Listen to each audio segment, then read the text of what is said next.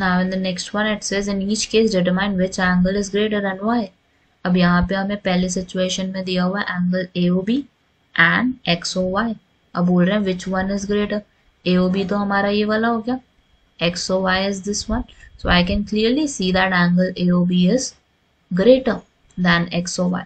But इसका reason क्या दोगे आप?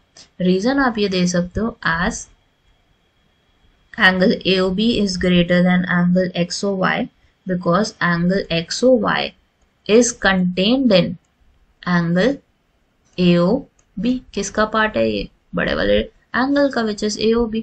तो अगर उसके अंदर एग्जिस्ट कर रहा है ये एंगल तो ऑब्वियसली क्या होगा? छोटा होगा, कम एरिया, कम टर्न ले रहा है as compare to AOB. B part में हमें दिख रहा है AOB is there and XOB is there. AOB तो यही है और XOB ये. फिर से नोटिस करो तो हमारा angle AOB is greater XOB से. क्यों? क्योंकि एंगल XOB किसके अंदर कंटेन्ड है? It is contained in angle AOB.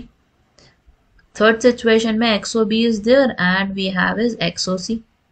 अब XOB and XOC are equal to each other. वो तो दोनों सेम ही है, बस यहाँ पे इन्होंने क्या किया, B की जगह इन्होंने क्या लिख दिया? C लिख दिया.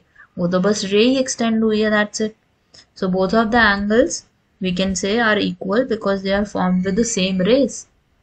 They are formed with same rays. That's why you can say both of the angles are equal to each other.